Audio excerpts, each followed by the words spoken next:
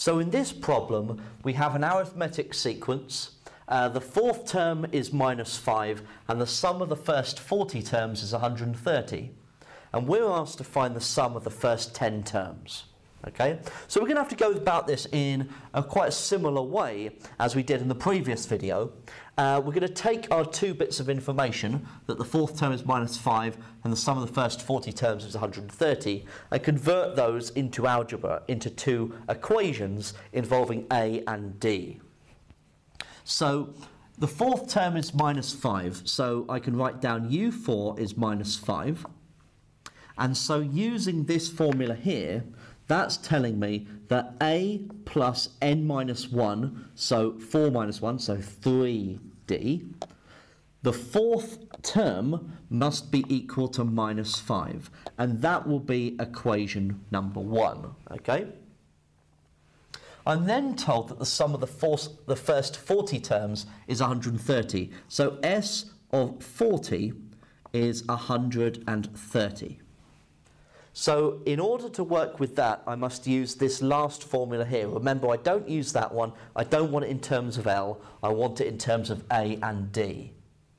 So the sum of the first 40 terms is 1/2 times n times 2a plus n minus 1, so 39d, and that has got to be equal to the 130. Now, it's not in its neatest form as it stands. So if I multiply through by this, so expand the bracket out, so 1/2 times 40 is 20. So multiply through by 20. I'm going to get 40a, and then 20 times 39 is 780, so 780d is equal to 130. Now I can simplify that a bit more, okay? I can divide through by, well, I could divide through by 10 to start off with. So, well, if we just do 10, we're going to get 4a plus 78d is equal to 13, and that can be equation number 2, okay? So I now need to solve these two simultaneous equations. Now, I'm going to eliminate the a's. That looks like the easiest option. So if I take equation 2 and subtract 4 lots of equation 1, then I get 4a take away 4a, so 0. 78d take away 4 lots of 3d, so 78d take away 12d is 66d. And then I've got 13 take away 4 lots of -5.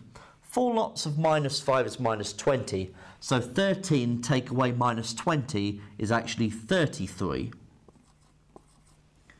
So that means that the common difference is 33 divided by 66. So D is 1/2, or 0.5.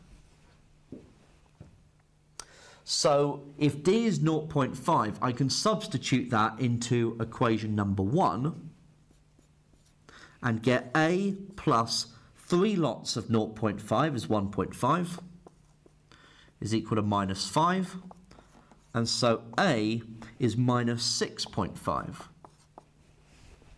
So I now have the first term and the common difference, okay?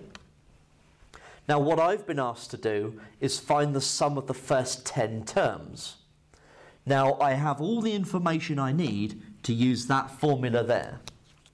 So the sum of the first 10 terms is equal to 1/2 times n times 2a, so 2 lots of a minus 6.5, plus n minus 1, so 9, times d, which is 0.5.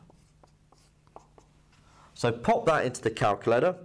1/2 times 10 times 2 lots of minus 6.5 plus 9 lots of 0.5 gets me minus 85 over 2, so minus 42.5. Okay? And that is the sum of the first 10 terms.